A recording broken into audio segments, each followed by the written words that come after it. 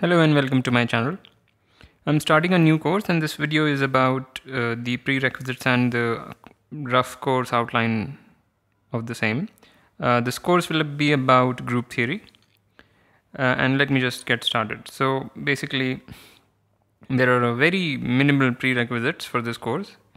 I'll be assuming that one is familiar with the notion of induction or the well-ordering principle. Those are really the same things. If you have not seen it before, you can follow this lecture of mine, lecture 1.1 of the real analysis playlist. It basically says that every non-empty subset of natural numbers has a smallest element. And you can also follow the link that is flashing on the right-hand upper corner of the screen, which will take you to this video. So this is a very simple and very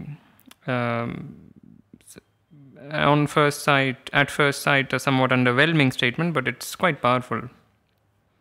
Anyway, so I'm assuming that you'll be familiar with it. And then the next thing I'll assume is that you're familiar with the notion of relations. Again, if you don't know what that means, you can go to this lecture of mine, lecture 1.2 of real analysis, or you can follow the video link that is flashing again at the top right corner of the screen. Most importantly, we'll be needing the notion of equivalence relation.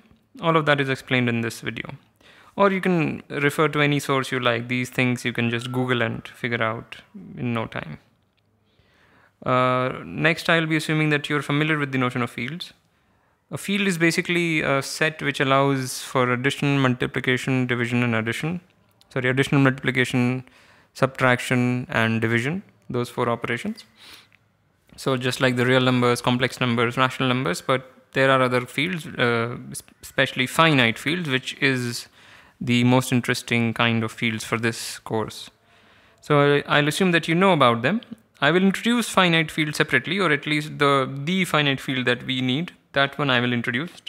So that's one thing I wanted to point out. But it will be good to know the axiomatization before we actually see that example, and one can again look at this lecture 1.4 of real analysis on my channel.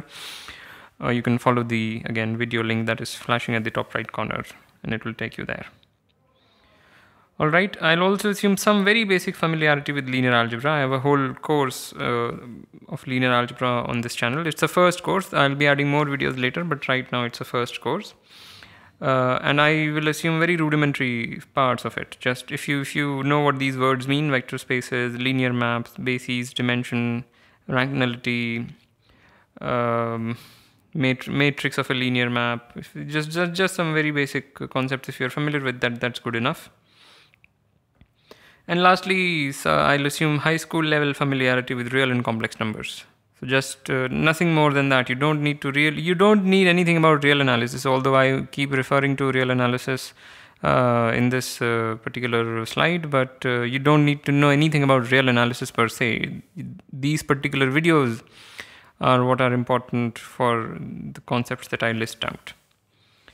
Okay, and here also you don't need to know anything about real analysis. It's just the high school level familiarity with real numbers is good enough. So far these are the prerequisites, and I don't think you'll need anything more than this. And let me go to the course outline. So I myself do not know if I will be doing more than this or not. I think I will be ultimately, but this much I will definitely do. And also I should mention that I do not intend this to be a very solid course in group theory. I do not feel that one should spend too much time on finite group theory and one should move on to more interesting subjects. Not that this is a boring subject, but I just don't see the point of spending too much time on it. My main focus will be on number theoretic applications and some counting applications. And let me just state what are the things that I'll be covering. So first I'll be going over some elementary number theory like Euclid's theorem, which anyway, whatever that is, I will get to it. And modular arithmetic. So you may have or may not have seen things like this. If you have seen this and know what this means, then the first section will be very smooth sailing and you can just skip it in fact. But if not, then I will develop it from the very basics. Okay, and then I will be moving to groups. So I will define what a group is, take some examples, subgroups, Lagrange's theorems, normal subgroups, isomorphism theorem, cyclic groups, abelian groups, permutation groups, those things. Maybe more of that. I right now don't even know myself.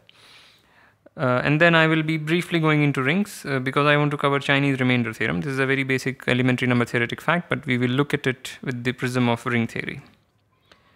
All right, and we'll see some number theoretic applications of this. And then I'll be doing group actions and silo theorems. And then perhaps I'll also do some counting theorems like Burnside's lemma. In fact, it's a lemma that is not due to Burnside's, but it is wrongly attributed to Burnside. Anyway, I'll probably do that. So roughly these are the things that I will be covering. I'll most likely cover more than this. So yeah, I guess you will enjoy the course. I really like finite group theory. At least the things that I know I like. There are things that I never bothered to learn, which are covered in a standard course, and I don't think one should spend too much time, and one can read those things whenever one needs, given this foundational thing that I will be taking care of. Alright, so much for this video. I hope to see you in the next actual mathematical video. Alright, thank you.